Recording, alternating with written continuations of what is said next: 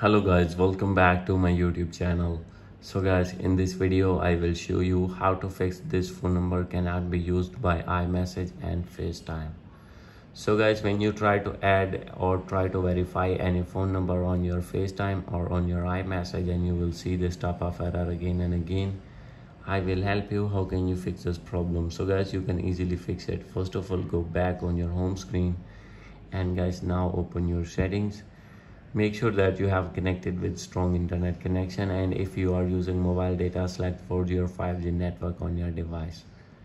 Click on general, and guys, now check your VPN connection. If you have connected any VPN, you need to disconnect that VPN, and after this check for software update, and you need to update your iPhone to latest iOS version. And guys, now you need to go back.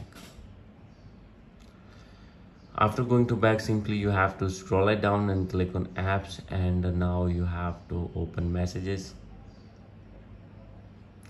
and after this here you can see iMessage and click on send and receive. And guys, here you will see I have not adding any phone number. So guys, simply you have to remove that phone number and add your new phone number here again, or you can add your phone number as same. And guys, after this your problem will be fixed and your number will be verified. And guys, after doing all these settings, if still not fix your problem, no need to worry. Open Apple Sport app, select your gadget, click on more. From here you need to click on messages app,